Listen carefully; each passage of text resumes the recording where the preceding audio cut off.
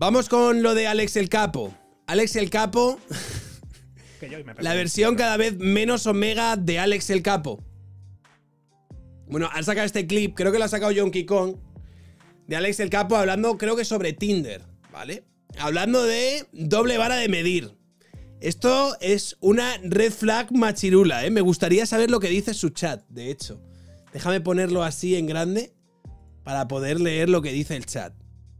No salgo con nadie más gilipollas que yo y me pego un tiro en la cabeza. En Tinder hay muchas chicas que ponen lo de no me hables y miden menos de un 80. Bueno, pues pon tú, no me hables y pesas más de 70. Y si pones eso, se lía pardísima, vaya. No me hables y miden menos de... ¿Habéis visto esto?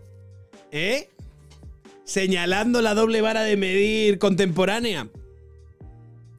En plan, en Twitter es verdad que hay muchas chicas que ponen si mides menos de un 80, swipe left.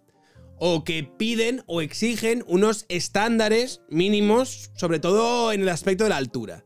El aspecto de la altura suele ser bastante fundamental en estas aplicaciones. Yo lo sé porque, bueno, aparte porque he estado en la aplicación y he visto cómo funcionaba un poco el panorama. Moi Camacho, que es mi entrenador personal, que es el señor este que hace vídeos muy progres y muy tal, pero es un tío muy majo y me cae muy bien, y desde aquí te mando un abrazo muy fuerte. Ahora que no estamos entrenando porque es verano, me estoy poniendo como el Kiko, chaval. Muchas calorías voy a tener que quemar a la vuelta de las vacaciones. Muchas gracias, matriarcado. Mi nepe calvo de destrucción masiva colonizando este canal. Ana Prats, se llamaba Ana Prats, la feminista, es cierto. Pues bueno, pero Moi Camacho es un tío así, muy cachas, muy guay, que en un primer momento entra mucho por los ojos. Vamos a ver imágenes de Moi Camacho. Es este tío, ¿vale? Es mi entrenador personal, un tío muy crack, muy guay, muy tal, muy cachas, muy guaperas. Tiene un rollito que le mola para tal, pero es bajito. Y cuando digo es bajito, no sé cuánto me dirás, Moi Camacho, me lo voy a inventar. Unos 60 y pico. Unos 60 y... no sé si será unos 65 y tal. Es bajito, es bajito. No es algo, pero es bajito. Y joder, tío, yo hablando con él, pues cuando estamos entrenando y tal, me ha contado experiencias que ha tenido con pavas, ¿sabes? Muy hardcore. ¿Sabes? De a lo mejor de quedar con alguna chica y verle y parar la cita instantáneamente, en plan, lo siento, es que eres demasiado bajito. O ningunearle, humillarle muy fuerte por mensajes de tal, no sé qué. Así que los bajitos realmente lo tienen bastante jodido, en general.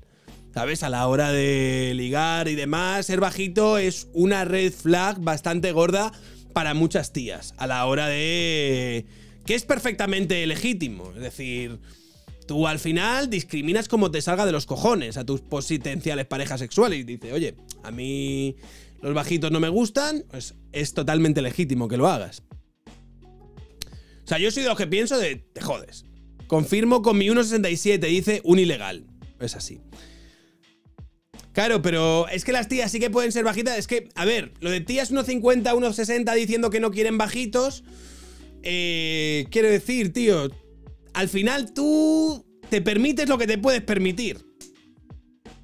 Te permite lo que te puedes permitir. Y sí que es verdad que a nosotros no discriminamos a las chicas por bajitas. De hecho, a muchos tíos les intimidan las mujeres que son más altas que ellos. Y Fupiquirín, la proscripción. Hay muchos tíos que de hecho les intimidan las tías que son más altas de ellos, y hay tíos que directamente les gustan las tías bajitas. Entonces nosotros no tenemos ese... nosotros tenemos ese umbral más en el peso, por ejemplo. Las tías también tienen el umbral en el peso, pero da un poco igual. De un 80. Bueno, pues pon tú, no me hables y pesas más de 70. Y si pones eso, se lía pardísima, vaya. Seguro, además, porque ya nos conocemos todos aquí. Cosa que me da mucha rabia, por cierto. Pero bueno. Ha dicho, no ya nos conocemos todos aquí. Y claro, la gente en los comentarios estará poniendo, eres un rancio, tío. Ah, mierda, no se pueden leer bien los comentarios. Pero bueno, no me seas rancio, no me jodas. No me seas rancio, lo han puesto, claro, porque eso, ¿vale? Eso realmente es no una reivindicación, pero sí una queja de la manosfera. Bueno, ya no te hablo de lo que ellos llaman la manosfera. Pero bueno, vamos a escucharlo entero y ahora comentamos, ¿vale, chicos? Porque si no, luego es que no lo vemos nunca entero porque siempre lo ando parando. Bueno, pues pon tú, no me hables y pesas más de 70. Y si pones eso, se lía pardísima, vaya. Seguro, además, porque ya nos conocemos todos aquí. Cosa que me da mucha rabia, por cierto. Pero bueno. No me seas rancio. No me jodas. ¿Es verdad o no es verdad lo que te estoy diciendo? O sea, si eres una tía y pones eso, rollo, no, que no me hables y mides menos de un 80. Está mal, pero como que está más aceptado. ¿Por qué? Pues porque la gente está como está. Pero si yo me hago un perfil en Twitter, en Tinder y pongo eso, pongo no me hables si pesas más de 70 kilos. Se lía pardísima. Que yo no lo pondría nunca, obviamente, porque me suda la polla, pero no me jodas, ¿sabes? Que ya nos conocemos todos aquí. A ver si ahora estoy diciendo una locura. Cuando estas cosas pues son así. ¿Es una mierda? Pues sí. Es una puta mierda. 100%. Es una mierda, pero es así. ¿Qué quieres que te diga? Es que es lo que hay. Ya ves. Yo estoy con Alex el Capo aquí, ¿eh? Hay gente ahí, el rollo de... Es así. O sea, es una mierda. Sí. Va a ser... Lo vas a tener más jodido, pero el mercado sexual es el mercado, amigo. Tú, que yo ni entro aquí. Yo tengo 0 body type. O sea, tengo 0 body type. Si me hiciera un perfil, yo pondría Oli, me gusta el Minecraft. O alguna gilipollez así. Y ya está. Y sí. A ver, esto que dice Alex es 100% true, ¿vale?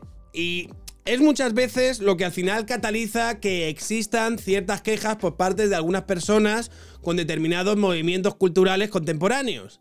Que la doble vara de medir, los dobles estándares que se hacen en muchos aspectos son tan obvios, son tan cantosos, que mucha gente tiene la percepción de que se le está estafando. De que cuando se está articulando el relato hegemónico, el relato cultural, a ellos se les está ninguneando y se les está estafando. Y es cierto. En muchos aspectos es cierto. Hay muchos elementos que, si los hace una tía, se interpretan de una manera, y si los hace un tío, se interpretan de otra. O sea, yo el otro día estaba viendo... ¿Qué coño estaba viendo? Estaba viendo una polémica que había habido en las batallas de gallos. Las batallas de gallos estas de la Red Bull y tal, no sé qué. A mí me da cringe, pero estaba de vacaciones y me puse a bichear un poco al respecto porque como... Bueno, me puse a bichear un poco al respecto. Y había habido una polémica entre un tío, entre un freestyler de estos que se llama Sweet Pain y una rapera así rollo también freestyler que se llama Sara Socas, así feminista y demás. Y por lo visto... habían tenido una batalla, ellos venían ya como de una anterior polémica y tal, y la batalla la había ganado la tía. Y el tío se había ido al escenario en plan, va, lo que sea. Y la tía, ¿vale? Estaba cabreada porque creía que el tío la había ninguneado, porque no le gustaba el rollo que había tenido, porque creía que no tenía buena vibra con el tío, cualquier razón. Y el caso es que la tía fue al camerino del pavo, ¿vale? Abrió la puerta, le empujó, le empezó a insultar, no sé qué puto problema tienes conmigo, bla, bla, tal, no sé cuántos, tal. Y claro, el tío eso luego lo contó en un vídeo, en plan, yo lo que hice fue poner las manos en la espalda, vinieron como mi manager y no sé qué, que la conocen y la intentaron contener un poco, y eso es un poco lo que me tocaba a mí. Y todo el mundo estaba bueno, tal, y luego me hizo mucha gracia... Porque luego la tal Sara Socas, esto a lo mejor hago un fragmento un día y hablamos del tema este, pero la tal Sara Socas hizo luego un vídeo, ¿sabes? Que me hizo mucha gracia, porque hice un vídeo en plan de, bueno, os voy a contar lo que pasó. Claro, es que yo estaba enfadada porque a mí me habían dicho que él había estado toda la batalla diciendo que era muy mala, que no sé qué, que veníamos de tal, que yo estaba muy indignada. Entonces, claro, tal, pues sí, yo fui a su camerino y abrí, no sé qué... Y el rollo de, bueno, claro, y es que ahora me están diciendo que no sé qué, que si eso es, que si he sido una violenta, que si he sido tal. Y la tía, la muy caradura, dice, claro, cuando una chica, cuando una mujer, ¿sabes? Se expresa, se abre emocionalmente, se la tacha de loca, de violenta, de tal. El rollo de, ¿cómo? ¿Cómo? ¿Qué estás diciendo? Porque ella utilizó... No, es que claro, yo estaba como... Me estaba sanando, ¿no? Me estaba curando, me estaba expresando emocionalmente, rollo de tío. Pero tú no te das cuenta que si un tío se expresa emocionalmente de la forma que estás describiendo, en España lo llamamos violencia de género. Dice, esa chica siendo freestyler no entiende lo que es tirarse barras en la escena. Muchas gracias, Trujol. Luego sí, ahora si queréis lo comentamos. Pero es rollo de tía. O sea, tú eres consciente de que si fuese el pavo el que hubiese ido a tu camerino, ¿vale? O te hubiese empujado nada más entrar, hubiesen tenido que venir tu manager y tal a pararle mientras te insulta y se caga en todos tus muertos, a ese pavo ahora mismo estaba en comisaría. ¿Tú eres consciente de que si es el pavo el que se abre emocionalmente, el que expresa sus emociones con libertad, eso se lo llamaría violencia de género? ¿Tú entiendes que ahí a la hora de participar o articular ese tipo de respuestas agresivas y tal, está realmente generando un doble estándar porque él no puede responderte de la misma manera? En fin. Y nada, lo que dice aquí Alex el Capo, que le está diciendo padre, Alex el Capo, tal, no sé qué. A ver, este comentario ahora mismo en redes sociales es tildado de machista. Porque realmente señalar los dobles estándares culturales que se generan a partir de los relatos dominantes que tenemos en nuestros medios y en nuestras redes sociales y la sobreprotección de determinados grupos, el victimismo y este tipo de cuestiones, este tipo de relatos que está aquí denunciando, entre comillas, Alex el Capo, ese doble estándar a la hora de medir lo que hacen uno con lo que hace el otro, se considerará, pues eso, machismo y este tipo de cuestiones. Me parece bien, pero me parece bien que Alex el Capo y tal diga, señores, ¿sabes? Si una tía es cierto que puede poner yo un 80 y no sé qué y tal, y una tía puede ningunear a los tíos de la forma que le dé la gana, pero como tú te pongas soberbio, arrogante o despectivo y tal, no sé qué, la que te va a caer y la que te van a funar no es de este mundo. Señores, en este aspecto, de todas formas, yo tampoco me quejaría o lloraría demasiado porque es el mercado sexual, es como es, ¿vale? Es como es. Y las tías tienen unos estándares, y los tíos tienen otros estándares, y el mercado sexual es el que es, y vivimos en un megarcado, señores, así que jueguen bien sus cartas, ¿vale? Jueguen bien sus cartas y no me vengan a llorar. Y no me vengan a llorar.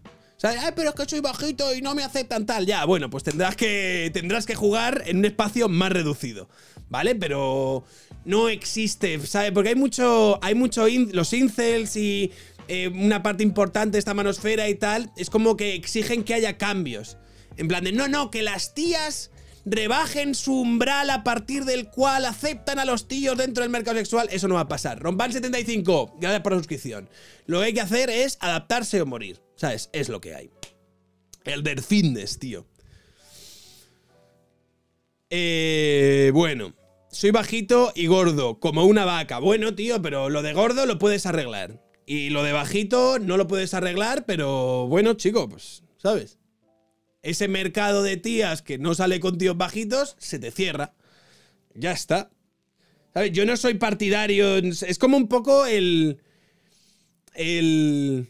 discurso este de las chicas trans que quieren que los heterosexuales que no se sienten atraídos por ellas sean catalogados como... Quieren hacer como esta especie de chantaje emocional para que si tú no te sientes atraído por algo, te sientas atraído por una cuestión de... Una cuestión moralista casi. Plan, sé buena persona, siéntete atraído por mí. Rollo, yo eso no te lo compro. No te lo compro ni para los trans, ni para los chicos bajitos, ni para los gordos, ni para las gordas, ni para no, tío. Rollo, tú te sientes atraído por lo que te sientes atraído. Y si te sientes atraído por modelos de Victoria's Secret, pues buena suerte, tío. Dale caña con tu tal. Y si tú te sientes atraído por chicos que miden más de 1,80, pues es lo que hay, tío. Y yo lo respeto. Bueno, yo mido 1,81, estoy justo en el umbral a partir de la cual se suele eliminar a la mayoría de tíos. Pero, claro, si el umbral realmente fuese 1,90 o 2 metros, estaríamos jodidos todos ahí. Joder, tal, es imposible. ¿Qué tuitea la gente en respuestas? A ver, como es un tuit de Yonky Kong, supongo que...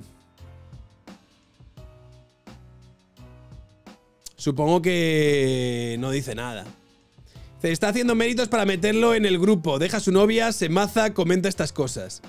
A ver, yo no creo que... Dice, no solo no dejo de ver a UTBED, sino que ahora sigue a Rubén C. Sánchez desde la cuenta B.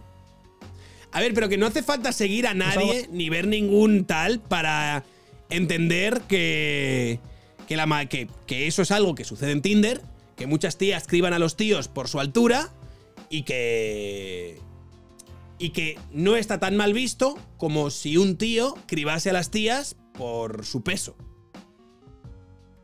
A mí, de todas formas, me parece de ser gilipollas poner ese tipo de cosas en tu bio de Twitter, ¿vale? Mi recomendación es que no lo pongas.